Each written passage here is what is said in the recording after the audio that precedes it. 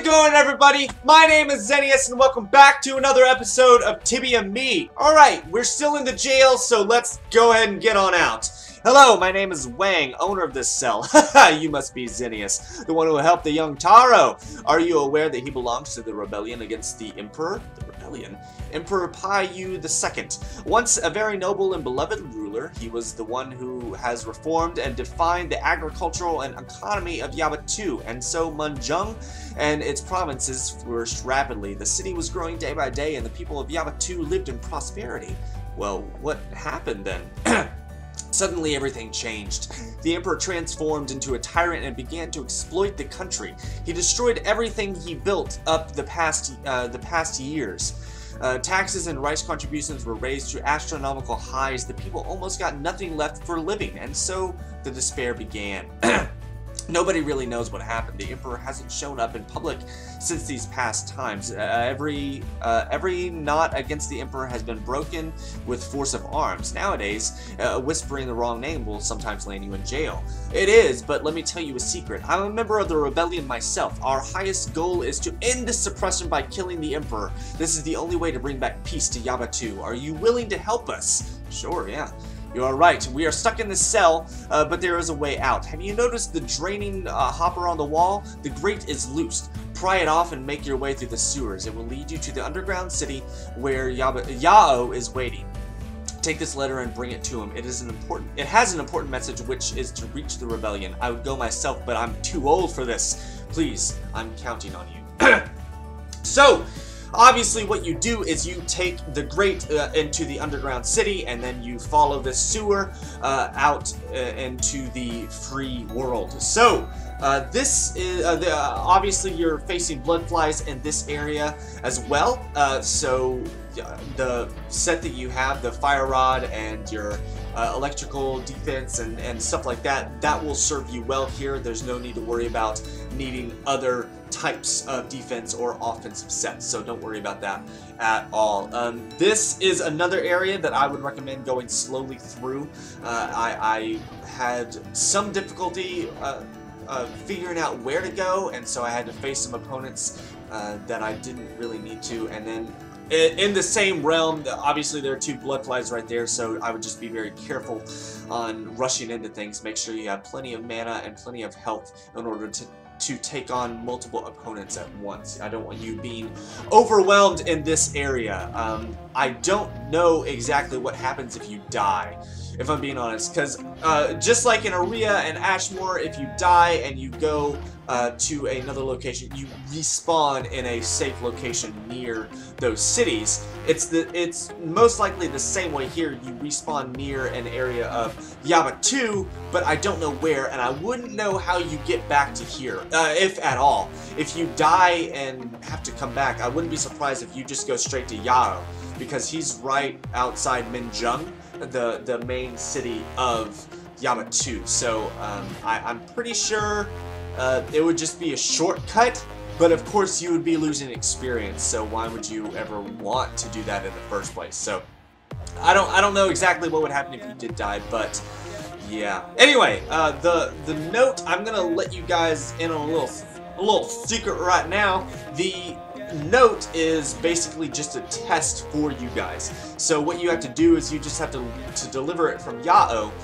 to Yao, and one of the things that he says is it was a test, and basically it's just to make sure that you didn't read it or something along those lines. So of course I didn't read it. It wasn't even an instinct of mine. I didn't know what was supposed to happen to it. I don't even know what it says exactly. It's just I know when I gave it to Yao, he said that it was good that I didn't read it. So if you want to try and read it, you can go ahead and do that. I don't know if they'll know that you read it or something like that, or if they'll ruin the quest for you.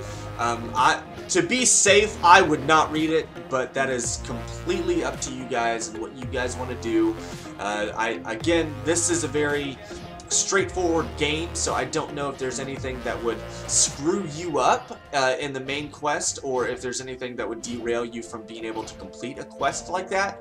And if it did, because this is one string of quests. Once you complete one, you go to the same person, or you go to a different person that's recommended from that guy. So I don't know if, like, if you said, oh, or you did something wrong and it messed up your quest, I don't know if it would upset that string of quests, or even what it would do, because you're supposed to not read this, and you're supposed to do certain things along the way, and just things like that. So I don't know what the end result would be if you ended up not doing something exactly by the book as you were supposed to. Because obviously I don't know not to read the parchment. You guys know that now, but I don't know that at this moment when I'm playing. So if I did, would that have ruined the quest? Would I have completely upset the balance, or something like that? Again, I don't really know what is going to happen if I do that. So if you guys want to test that out, feel free. I'm not going to stop you, but at the same time, I can't really recommend you do that, just to be safe, because I'm looking out for you guys. I'm looking out for you guys. So the next part of the quest is what I was talking about in the last episode about the Restless. Here's Yao. Why are you staring at me? Are you looking for trouble? Wang sends me. Speak quietly. If they hear us, we will get caught. So Wang sends you with this important letter for the rebellion? Ha! That's just what I'd expect from the old prankster. This shred of paper is only an old shopping list. Delivering the letter unread was only a test of your loyalty, but I'm not so credulous. You'll have to earn my confidence, and everything you have earned is this admission card. You can move freely between the Undercity and Harbor with it. Now back to your loyalty. Are you ready to prove it? Absolutely, yes. Let's do this. Fine, the Emperor still has powerful proponents. It's not only him who is exploiting the country and his underclass. These methods were always used by the nobles to increase their wealth, too. A lot of peasants met their death because of the greed of the nobles. Now the ghosts of peasants are haunting the nobles in their own district. To pacify the nobles, the Emperor set up ghost detectors. These magical spheres are scanning the area and reacting to anything suspicious. It will alarm the special troops of the Emperor, the Busters. These samurais are highly trained to fight against ghosts, so be aware of them. Your first task is to sneak into the noble district up north and use the Disable Club to disable 6 ghost detectors. Take this fake admission card and the guards will let you pass. So I had to go back down to get a soul rune, but basically you come from Yabutu Harbor and you go up straight north and you go past all of the town guards, and then you're automatically in the noble district. So this is the area that I had the most trouble with throughout the entire game. Well, I would say the Saber Cats, when I'm doing Where's King Mort, gave me a little bit more trouble than this. But the biggest problem that I had were these Restless. I can't stress enough that they have high health and they have fairly high damage as well, so I would have to use at least 2 healing spells per encounter with them. I didn't realize, but this circle that's going around these ghost detectors, once it hits you, it will spawn a buster, which is one of the samurai, one of the special troops of the noble district. So be aware of that. Make sure not to step in those circles whenever they pass through you. Otherwise, you will have to face a buster for no reason whatsoever. So, Restless, obviously, they take soul damage. There's no other way to attack them. Cold damage is what they do. So, make sure that that's the defense and offensive set that you have. I don't know what the buster, what damage they do, and what attack they do. I could actually look that up right now. Hold on one second. I'm assuming you can see all of this. Anyway, I just logged onto the game, and they're literally not listed. The buster, it's not there at all. So I can't really recommend what defense set or offense set to use for these guys, simply because again, they're not here. I couldn't find anything online either, so yeah, it's kind of a mystery to me. Anyway, yeah, I would just recommend going in with fire. Fire or electricity, I think are the two things that I would recommend. I'm pretty sure the temp guards, the other different types of special troops or the samurais or things like that, I believe they are weak to electric, but that's just speculation. I can't say for certain. So don't quote me on anything. I would look up TibiaME Hexit before you rush into any of these situations. So anyway, yes, what you're doing in this area is you're going around and you're using the club on all of these ghost detector things, which is super, super simple.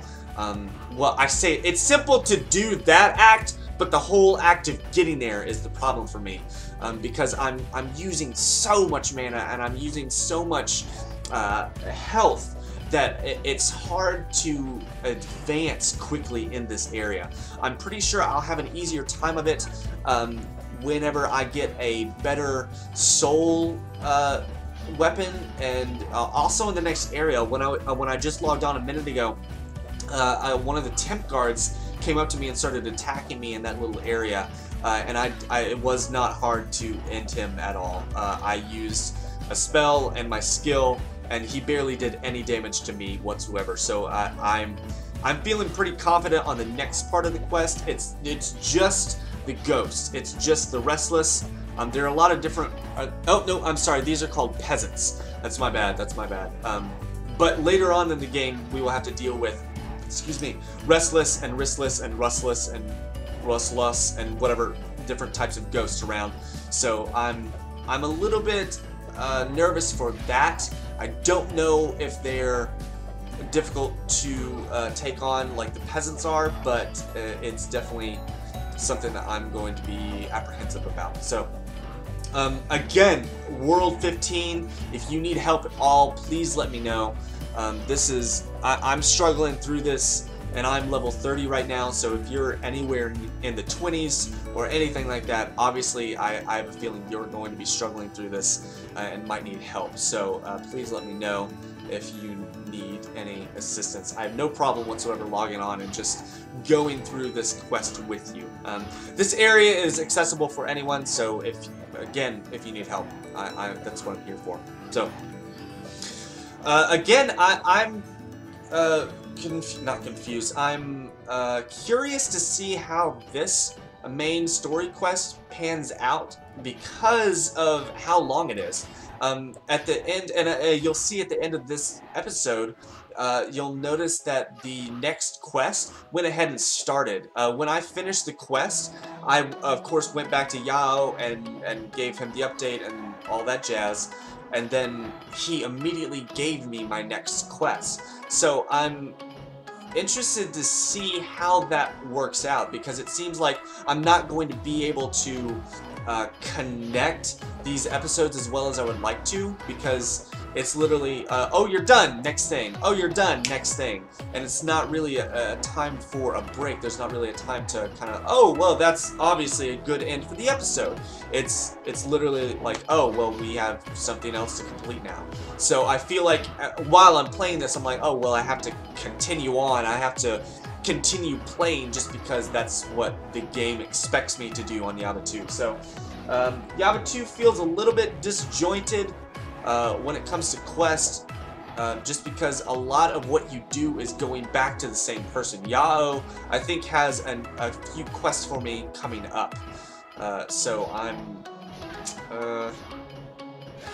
not nervous about it. I'm curious to see how these next few episodes play out, like to see if they are easy for me to do or easy for me to connect or anything like that. So yeah, I don't really have a whole lot to say now that I think about it.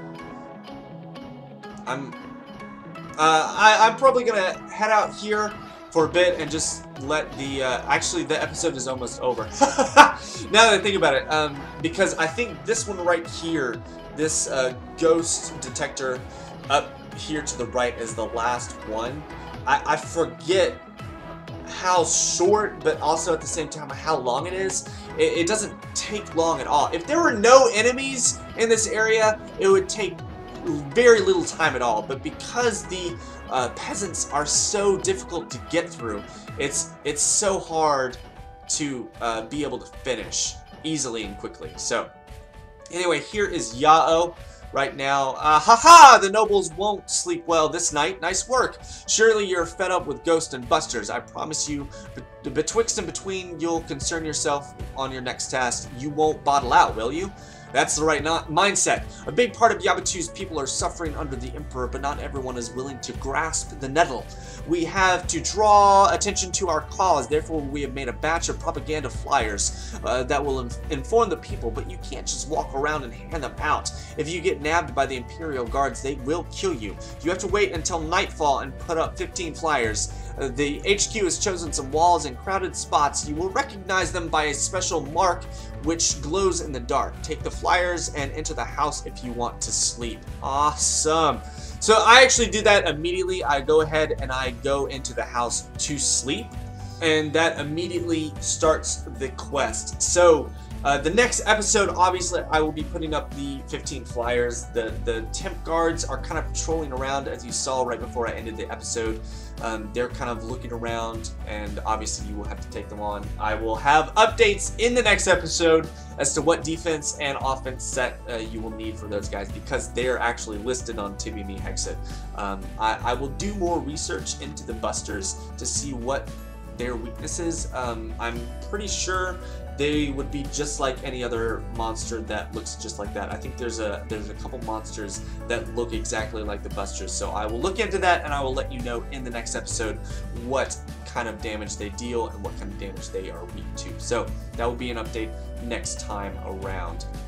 Again, that was a very difficult quest for me as a level 30, so if you're in your level 20s and even if you do have a pet that can help you, I highly recommend bringing someone in, and I am available to do that. I don't want you guys dying in the middle of this quest, because even though you probably have life insurance with premium or platinum, whichever you have, I think you are at a very high risk if you're a lower level whenever you do this quest. So please let me know if you need help. If you have any questions, please leave a comment down below. I'm available. I check YouTube as much as I can for any people who are looking for answers.